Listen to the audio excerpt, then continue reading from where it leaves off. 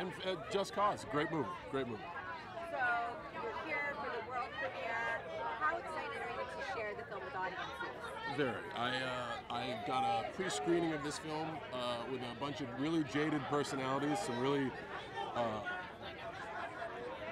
hard-living U.S. military members, and they laughed their keisters off the whole time.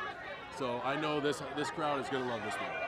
And how much fun was it to see Amy and Tina kind of like swap roles? And it's great. The story of the movie's great. You get to see them a little bit out of context. They're a little bit more racy, a little bit of the foul language, but it's appropriate for the movie. I think it makes a ton of sense, and it makes it really fun. It's a fun ride.